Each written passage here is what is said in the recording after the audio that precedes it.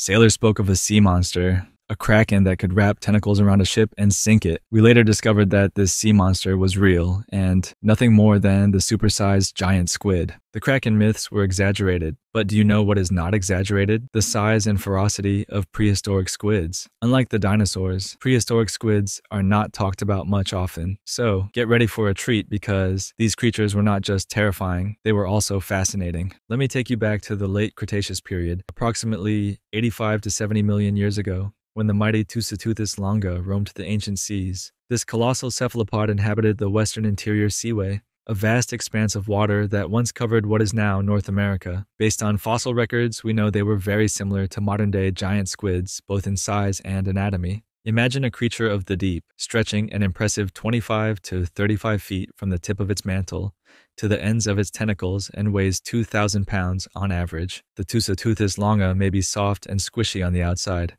but this was a fierce predator, preying on other cephalopods, fish, and possibly even small marine reptiles. Beneath all that soft tissue, the Tusatoothus hides a secret weapon, its beak. This prehistoric squid's beak is a biological masterpiece that combines both hardness and flexibility. Engineers and scientists have been captivated by its design, as it provides inspiration for creating new materials. The squid beak is primarily composed of chitin, a tough carbohydrate found in the outer skeletons of insects, shrimp, and crabs. However, it's not just chitin alone. The beak also contains some bonding protein. What makes it special is how different parts of the beak exhibit varying degrees of hardness. The edge of the beak, which interacts with the squid's delicate mouth tissues, is relatively soft. In contrast, the tip of the beak, where bone crushing occurs, is about 100 times harder. At the tip, where the bone crushing action occurs, the beak is incredibly strong. It can snap a fish's spine with just one bite. The Tusatoothus must have used this formidable beak to immobilize prey and prevent them from swimming away. From fossil records, many experts believe that this prehistoric squid fed on mosasaurs. Now, that is very impressive because mosasaurs were themselves formidable predators. Many prehistoric museums depict the epic battles that must have occurred between the Tusatoothus and mosasaurs. We can only imagine how intense such battles were, as both predators were efficient killers. The mosasaurs could grow up to 50 feet in length and weigh about 10 tons. This makes them much bigger and heavier than any squid that ever existed.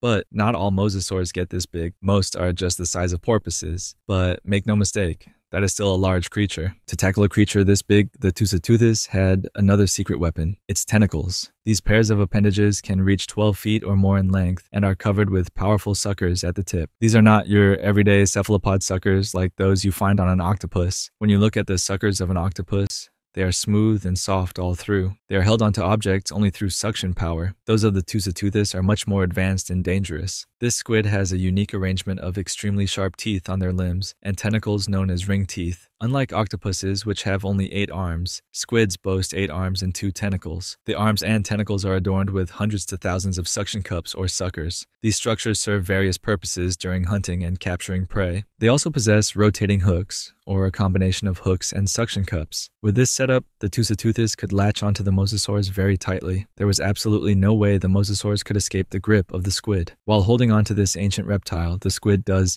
severe damage to its body using its hooks and ring teeth. This makes it difficult for the mosasaurs to focus on its attack. It would have to switch to a defensive strategy as it tries to get free from these tentacles of anguish. Now it is a battle between the snapping jaws of the mosasaurs and the razor-sharp beak of the Tusatoothus. The mosasaur's mouth is lined with conical teeth very similar to that of crocodiles, and it would snap aggressively as it tries to escape the tangle of death it finds itself in. Slowly but surely, the Tusatoothus begins to draw its prey closer to its beak. Once the prey is positioned within reach of the beak, it is game over. The beak, which is shaped like that of a parrot, is capable of delivering bites with 1,000 pounds of force. They would snap through steel cable, the way you would bite through a stick of celery.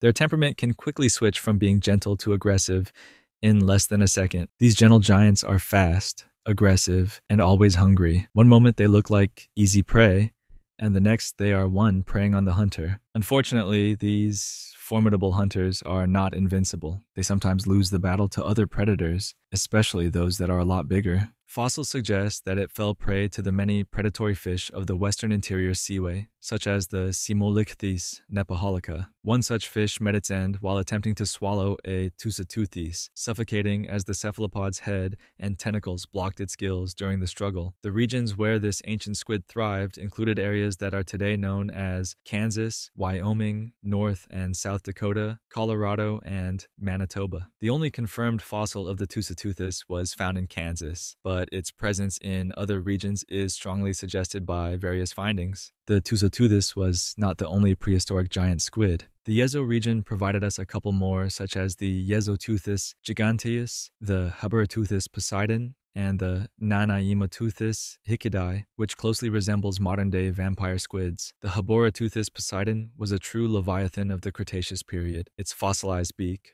a remnant of its once mighty presence, suggests it was a colossus among cephalopods, comparable to the largest of today's oceanic dwellers. This squid roamed the marine environment of the Cretaceous about 80 million years ago. Back then, the Earth was divided into two supercontinents, Laurasia and Gondwana, with a vast equatorial sea known as the Tethys Sea separating them. The climate was warmer and the sea levels were higher, creating numerous shallow inland seas. These waters were teeming with life, including now extinct marine reptiles, ammonites, and a diverse array of cephalopods. In this vibrant underwater realm, where the sunlight filtered through the warm, clear waters, the Haburateuthis poseidon thrived. Its habitat around what is now Hokkaido, Japan, would have been a bustling marine ecosystem supported by the rich diversity of the Cretaceous period. The seafloor was dotted with reefs and teeming with prehistoric fish, while above, the surface waters were patrolled by predatory mosasaurs and plesiosaurs.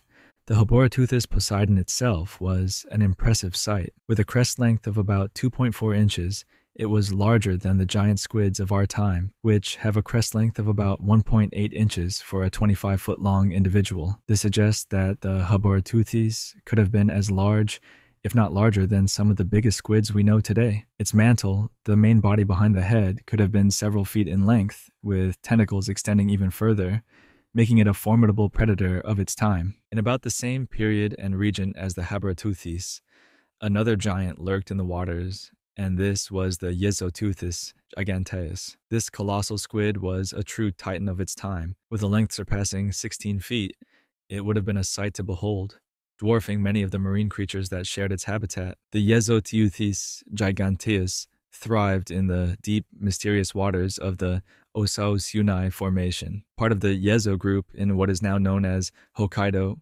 Japan. This region was a marine environment characterized by its cold, nutrient-rich waters that supported a diverse ecosystem. The seabed would have been littered with the remnants of prehistoric battles, the shells of ammonites, and the bones of marine reptiles that once soared through the water column. The only evidence to the existence of this magnificent creature is a solitary upper jaw, a relic that hints at its formidable size and predatory nature. The jaw's structure suggests a kinship with a modern-day giant squid, hinting at a lineage that has survived millions of years. The name Yezoteuthis giganteus, which means the gigantic squid of Ezo, is a homage to the region's historical name, Ezo, encapsulating the grandeur and mystery of this prehistoric behemoth. Not only dominated the food chain, but also left an indelible mark on the paleontological record, allowing us to marvel at what once was the sovereign of the ancient seas. Paleontologists agree that squids are one of the most difficult animals to document. The reason is, they do not fossilize very well because their pH level is too high to cause their carcass to form the mineral deposit needed to form a fossil.